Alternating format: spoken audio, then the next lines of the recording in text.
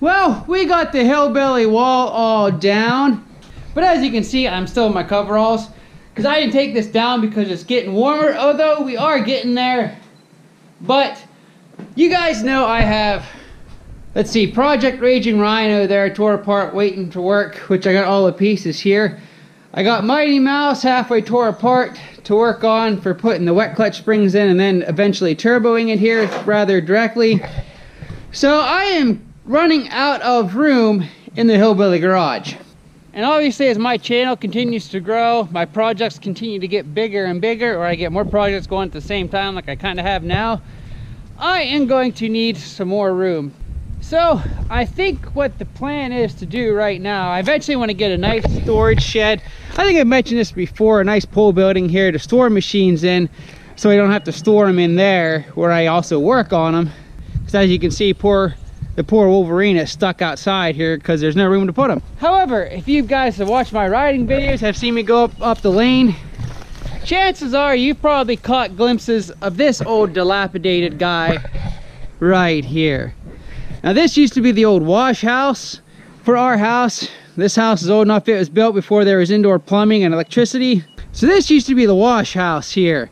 And as you can see, it is in much disrepair and falling down. So what my plan is to tear this guy down, hopefully without knocking the carport down, especially since we have all Raging Rhino's parts in there and she's all tore down, Mighty Mouse is tore down. I would not be happy by myself if this collapsed on Mighty Mouse. I'm sure Greg would not be happy if I collapsed this on Raging Rhino. So as carefully as I can, we're gonna knock this guy down and then rebuild on the foundation. Hillbilly Garage 2.0. So this will be a pretty good expandable space for a garage here. It does have a full basement underneath. As you can see, she's just full of junk that's collected over the years. Most of this stuff is not mine. Some of it is, but there is an old second story up here. It's rotted. I would not walk on that. But we will reuse this foundation, just build new on top.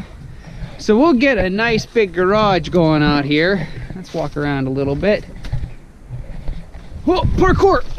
Ow, briars.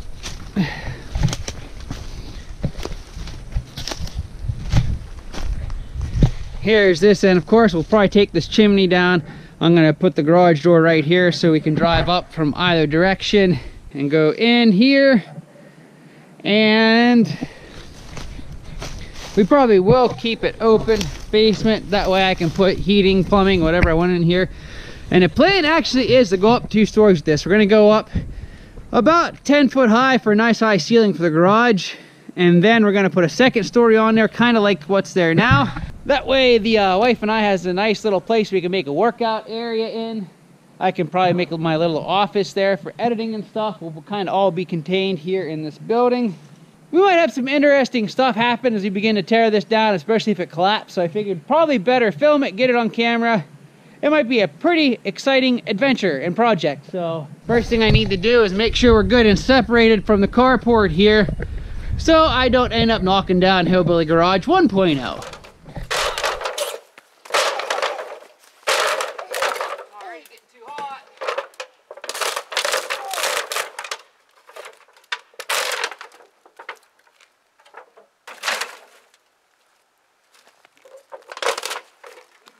Moss farm growing up here.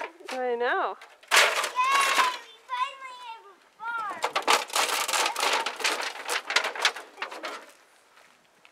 I don't really know where to begin with this guy. Well, if you get on the roof, it'll be sure to fall in. I'll probably fall in with it. That's what I mean.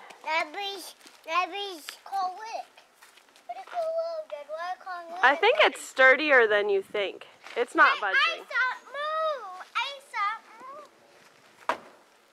It might be. I think the inside's fine. I think it's the roof.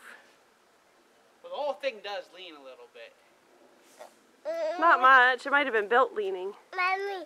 That is true. If you just want to rip the roof off and go from there.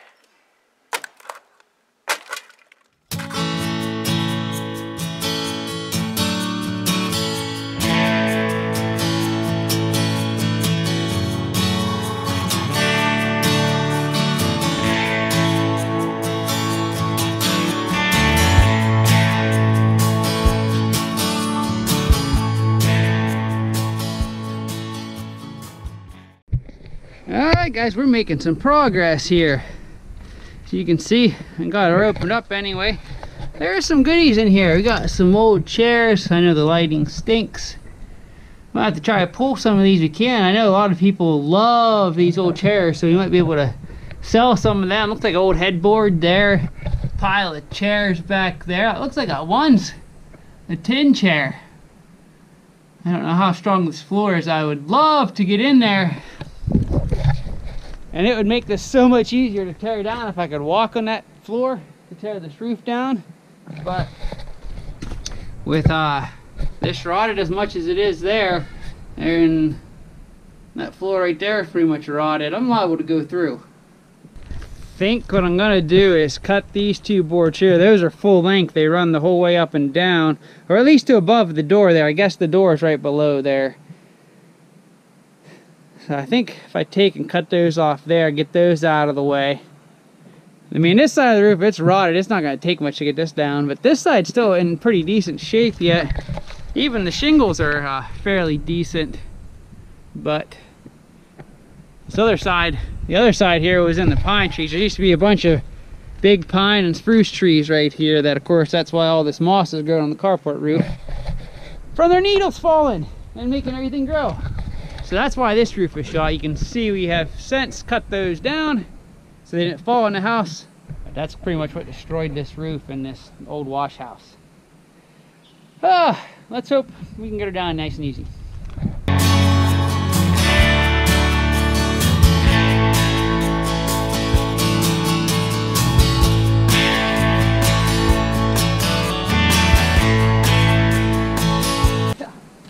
I'll get this big heavy one.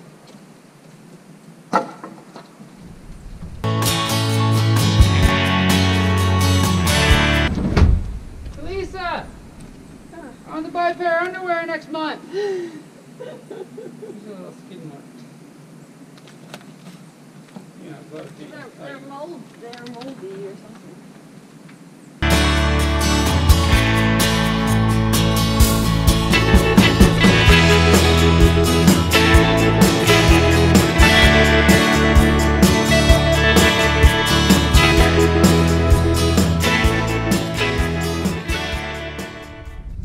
Alright, so we've gotten about as far as I can get on that other side. We've gotten all of the at least valuables we can get at out of the top. So the next thing I'm trying to do is get that chimney to fall down. I've been whacking at it with the sledgehammer.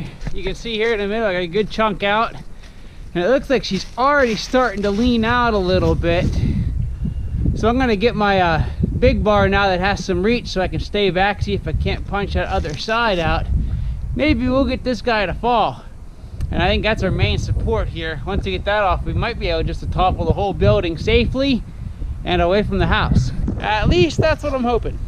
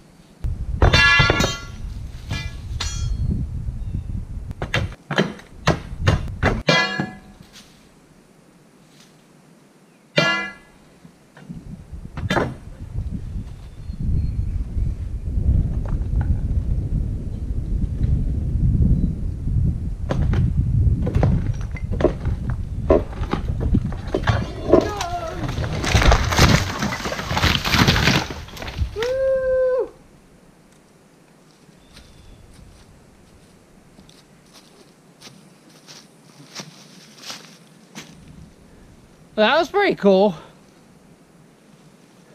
Well, I may have had too much fun taking that chimney down, because now that I've got some boards off of there and I'm in a more of a destructive mood, I kind of want to see what happens if I just pull this center post out. I think that's what's supporting our ridge beam up there and holding the roof up. So I'm going to pull that out of there, see if I can't get this roof to collapse on itself. And if I can, then we really don't have to worry too much about tearing it down. I'll probably hook a chain to it and just knock the whole building over by pulling it. let's say we give her a yank and see what happens. Dramatic countdown. 3, 2, 1. Well, that was very underdramatic.